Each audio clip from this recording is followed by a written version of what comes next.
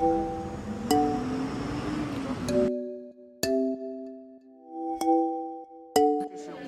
生茶，这叫什么茶？五行养生茶是吗？五行养生。对，无形的啊，有形有形的都有。这菜叫什么菜？这个叫什么菜？东坡炒素。东坡炒素。这不是肉是吧？素东坡呗，素东坡呀。素的，对，豆腐的。这叫什么？福德圆满。福德圆满。哎，这叫什么？香芋满园。这是甜食是吧？对。Hello， 北屯的朋友们，大家好，我是 Evans， 来自青海西宁，然后很高兴今天能够出镜，给大家做一些分享。一次特别偶然的机会，在油管上翻到了北屯这个视频的这个主页，然后后面就一直在看，然后我就觉得比较有意思，也反映了一些咱们中国 gay 群体的一些现状，所以说当时我就给您发私信，我说如果要是有时间来青海的话，我也想做一期关于就是这个群体的一些现状这样的主题。对，西宁的物价还是可以的吧？不是？西宁的物价真的算高的，住房可能不是很高，住房现在可能均价在8000到9000之间。8、9千。但是还是有1万多的房子，但很少。反正内地人到这主要就可能高反不太多，因为这不是特别高。但主要的东西我可能觉得是他们会觉得干，呼吸系统可能第二天早上起床以后觉得特别的干。然后你们这边没有空调，我觉得。对，我们这边只有暖气，因为常年用不到空调。对。就是2010年我当兵第2年，其实是马上要退伍嘛。但是其实后面家里面又让我当了3年的志愿兵，就是1期士官。但是在接近第2年快退伍的时候，我觉得我想给自己留一个念想，我就穿着我们的军装，然后跳了一段就是不是当下时宜的舞蹈，就可能是比较妖娆一些。然后我就是通过自己的这个账号，然后传到自己的这个网站上，就是当时是优酷网站嘛。优酷。因为我觉得这个东西只有自己能看见嘛，对吧？过了可能2、3天，因为我那个时候比较喜欢打开优酷看一些娱乐视频，然后打开网站的时候就发现我在优酷的首页头版，然后点击率已经过1000万了。什么时候的事儿？10年。10年7、8月份的事情。我觉得我应该是属于中国第一批网红吧，什么芙蓉姐姐、什么凤姐都是在我之后。因为那个标题真的是有点太吓人了。标题的原版我还记得，就是伪娘兵哥办公室大跳性感热舞。然后当时所有的什么猫扑呀、贴吧呀，然后什么糗事百科这些，当时比较红的这些网站都在转我的这个视频。是的。然后过了几天以后，我就上凤凰电视台的新闻了。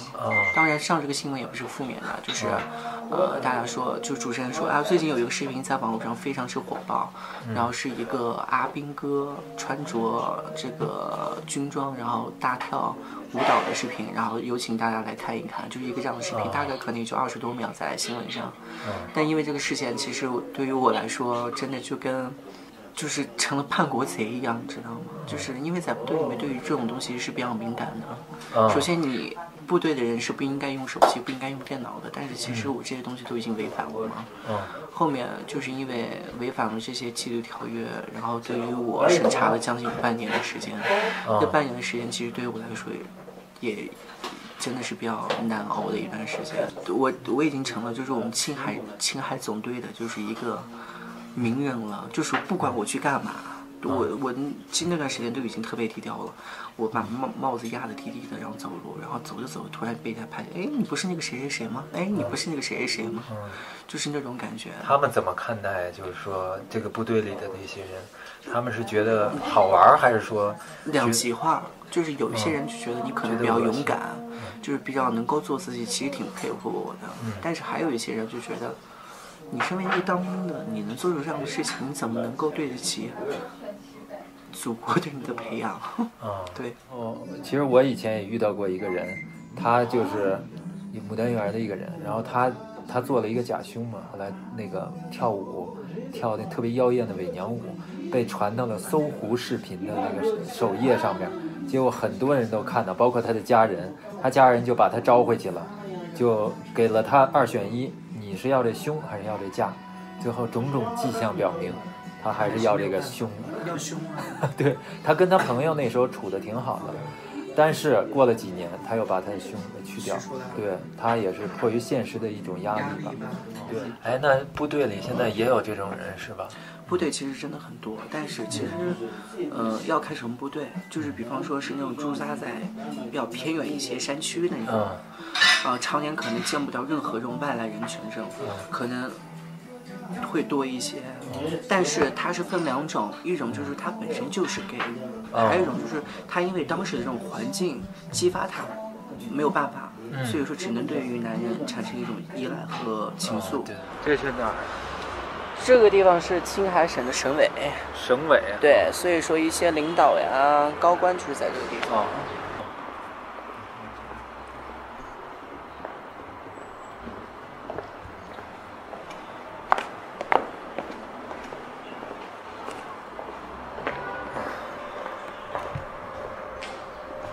这人家还做礼拜呢。对，在朝拜。朝拜啊，咱们往里边走，还是刚才？行，刚才。你喜欢纹身是吗？还是怎么？对，因为纹身这个东西真的会上瘾，就是当你有了第一个纹身的时候，你会想要第2个、第3个。而且我觉得纹身这个东西吧，其实我给你讲个特别搞笑的事情啊。就是我有一次去了一个城市的一个机场，然后我当时穿的是篮球鞋，然后可能是一个高帮的，但是不是很高，就普通篮球鞋。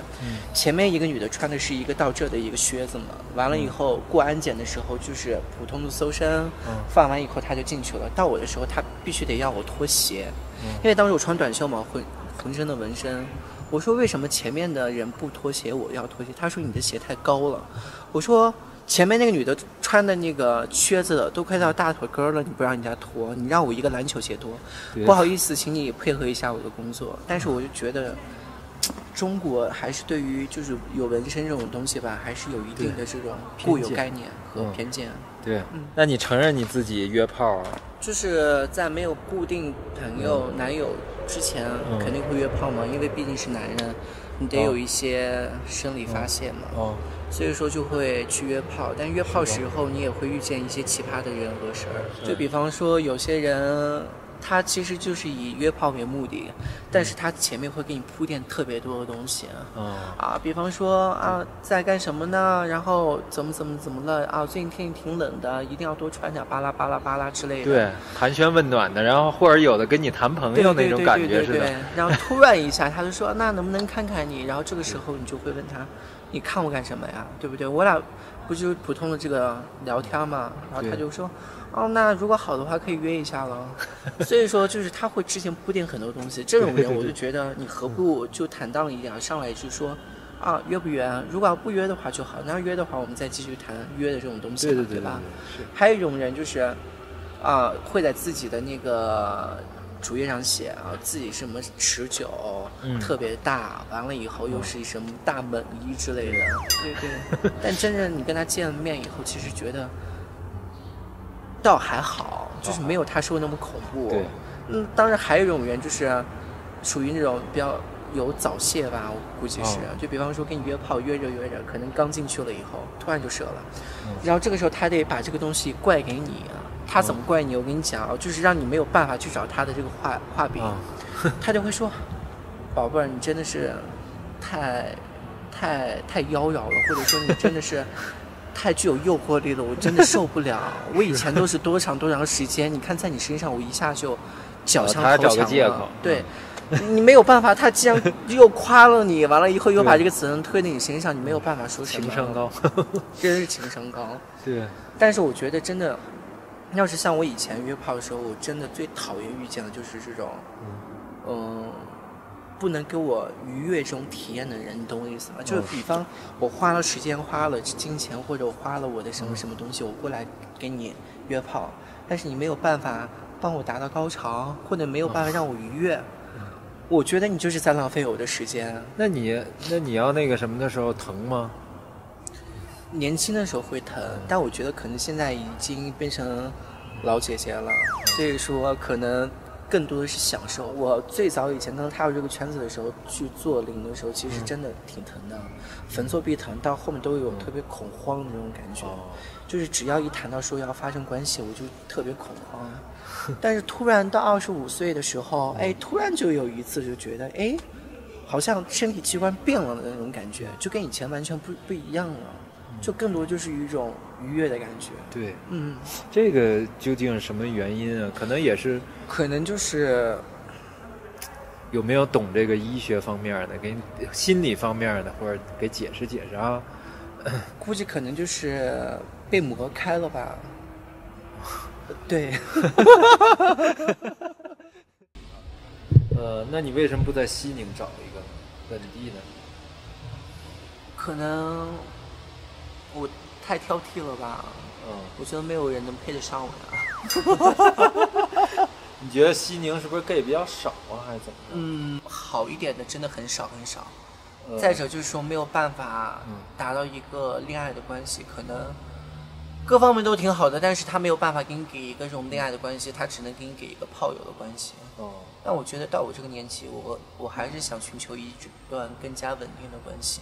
如果他要出轨了，你在乎吗？就是我身边有很多例子，就是很多情侣在交往过程当中发现对方在偷腥，90%都会选择原谅他。但我觉得，只要他偷了一次腥，他就会偷第二次腥。对。所以说，与其这样子不断的恶心自己，那不如就是当机立断去结束这段感情。因为他为什么会偷腥？首先，你对他没有吸引力了。你的肉体已经对他产生不了任何诱惑了。反正我个人观点哈，就只要我发现他一次偷腥，那不好意思，那我肯定就会当机立断，不会给他机会，不会给他机会，因为我不会一次一次的去恶心自己。你能做到这一点吗？也许你会身不由己。当然，这个东西可能没有办法说得很绝对，但是我还是觉得任何人在爱情都不要去做对方的奴隶。对，爱情奴隶其实真的挺可悲的。你以前没有找过吗？我以前找过啊，但是感情非常短暂，只有2-3个月的时间。什么原因分手？对方品行不端。我其实当时发现他品行不端的时候，我已经就当机立断去选择跟这段感情说拜拜了。但是其实当下那个状态是非常痛苦的，因为我确实挺喜欢他的。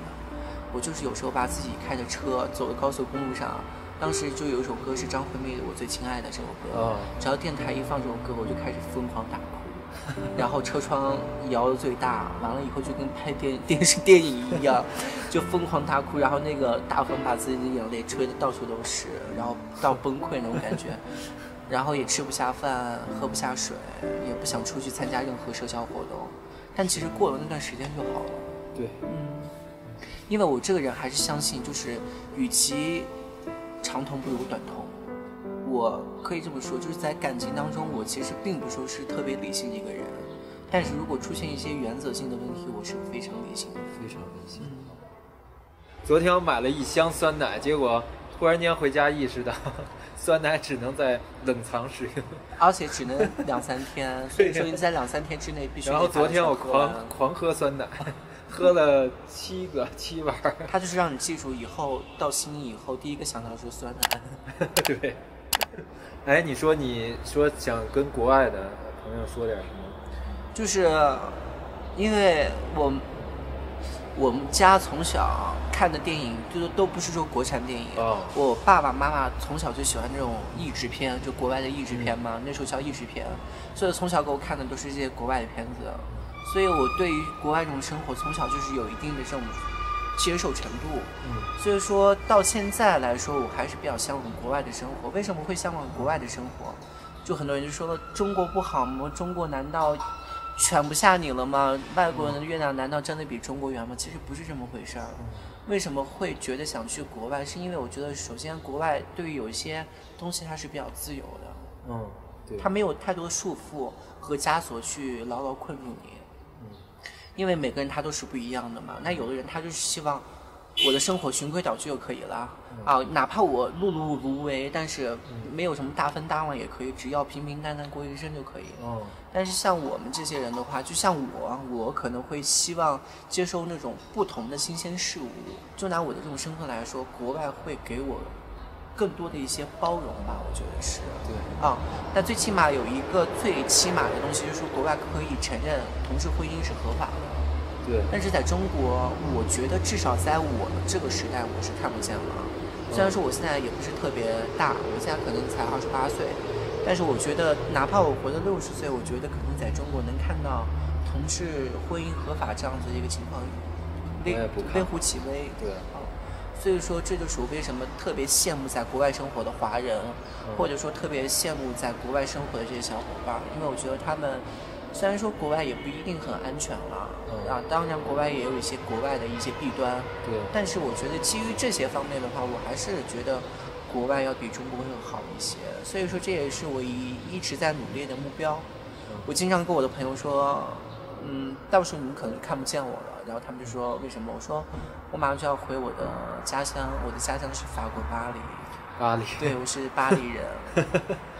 然后他们就说，那你跟我说一句法语。我说了你们又听不懂。对。你最向往的就是巴黎是吗？对，而且我觉得我是一个一直想红但是没有红过的人，你懂我的意思吗？就是特别想做一个明星，但是其实不管从哪一方面来说，其实离明星都有非常远的一段距离，但是就是按耐不住心里面那颗躁动的心，所以说日常在自己的这个朋友的社交群里当中，就是扮演的一个特别逗逼的角色。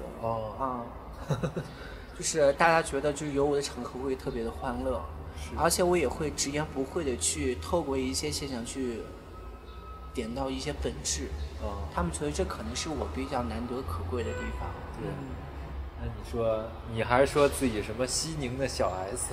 对，因为你知道，就是陪伴我们就是gay 群体，就是像我们这个年纪长大的综艺节目，真的就是康熙来了这个节目，因为就是说它不管是从内容来说呀，还是从它的这些包装和它的这些流程，包括它的两个主持人的主持风格，都会带给你非常多的欢乐。所以说也是你闲暇当中的一个生活的调味剂。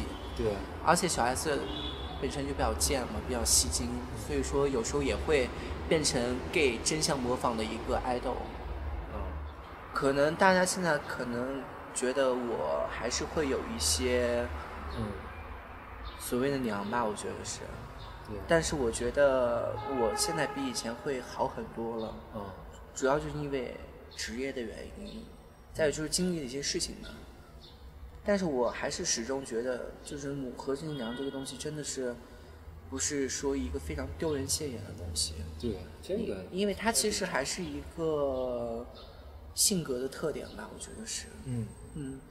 所以我觉得你要懂得爱自己身上的每一部分，就包括你的性格，包括你的身体，包括你的长相，包括你的每一个毛细孔，我觉得你都要学会去爱它。如果说你要是不去爱它，没有办法去接受它，那所有人也不会去接受它和爱它。对。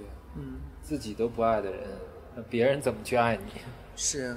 所以说一定要活的人还是得活得自信一点，我觉得。在西宁这个城市里，大多数人好像都挺循规蹈矩的，我看是吧？对，因为比较偏远嘛，所以说在接受的新鲜事物呀，包括一些教育方式，都不是说特别的超前。所以说你说如果要是以一些内地城市的东西放到我们这个城市来说，那就是异类。对，当然你可能觉得自己在这个城市里算是比较另类的，是吗？其实我始终不觉得自己有多另类，因为我觉得另类这个词就看你怎么去看待它了。那如果说你就是与别人不一样，那就是另类，那我觉得这个其实是一个非常笼统也是非常客观的一个概念。所以说看你怎么去看待它了。你说我也不会说穿着高跟鞋走在大街上，我也不会说穿着婚纱和我的男朋友在哪个地方拍婚纱照，这些东西我都没有做过。但我所说的这种异类这种东西，就是可能处事方法呀，包括看待事情的方法跟常人会不太一样，不是太循规蹈矩。然后很多人都会觉得Evans 是个奇葩，而且是奇葩当中的战斗机。你要在北京就绝对算不上这个级别。对对对，因为我觉得其实在北京比我还要 over 的人太多太多了。那你考虑过离开西宁吗？我其实不止一次考虑过，但是我又是一个特别恋家的人，懂我的意思吧？因为我自己的房子在这，然后社交群体也在这。你让我突然跑到另外一个城市，虽然说经过1-2年的努力，可能也会变得跟现在一样，认识很多朋友嘛。但其实就是感觉好像舍不得，不要念旧这种感觉，因为毕竟在这生活长大了嘛。对。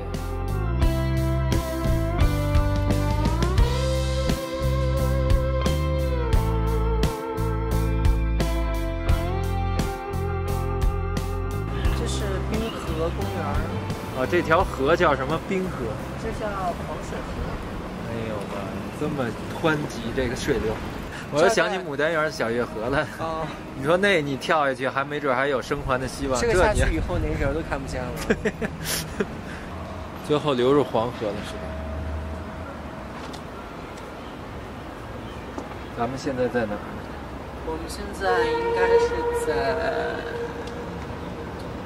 不是这儿，这儿就是对，这是黄河的支流，等于是。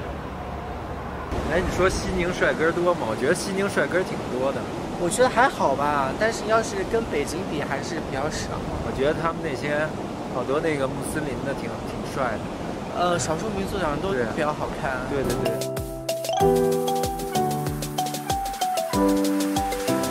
青海没有说有专门面向同志人群的一个检测的一个点或者说机构，它是面向大众的。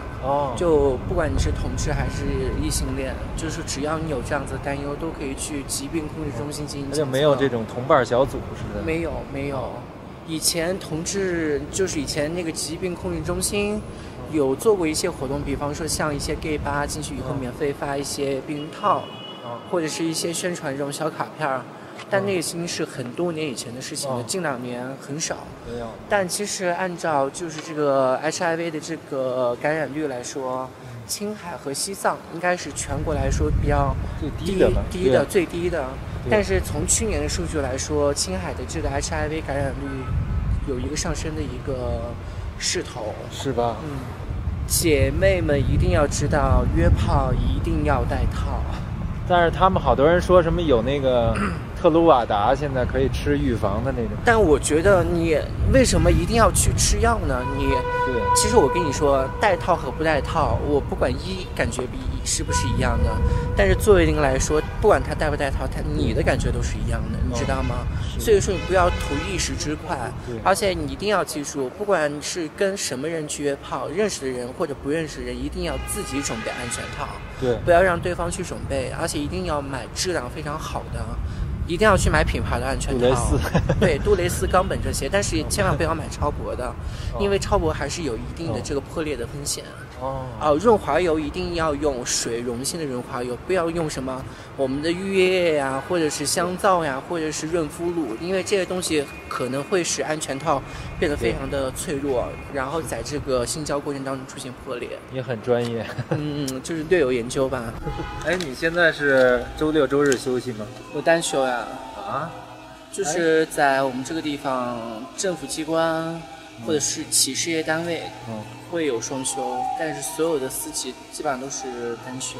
不会吧？还是这种单休制的？对，单休制。而且我觉得这是一个比较普遍的一个状况。那你要假如说包容度的城市感觉，你说成都，比如说是10分的话，包容度最高对同性的这种，那西宁能打多少分？西宁最多可能在3到4吧。明白了，这是你自己的看法。对，因为其实这个地方少数民族还是比较多，所以说对于这一方面的东西，因为只要牵扯到这个东西，就是牵扯到少数民族都会有宗教信仰嘛。对。但是这个东西在所有的宗教信仰里面都不是什么特别光彩的事情。非常感谢这次收到小叔的邀请，参加这次节目的录制。那我不知道大家看这个节目的人有没有来过咱们青海？那如果说你想要来青海，会有这个计划，到时候可以联系 Evans 可以带你去吃一些好吃的呀，一些好玩的。那最后也就祝愿咱们所有观看北同或者是没有看这个北同的这个同胞们，你们一定要健健康康、平平安安，然后一切顺利。那有时间我们再见吧。好嘞，拜拜，拜拜，我也要走了。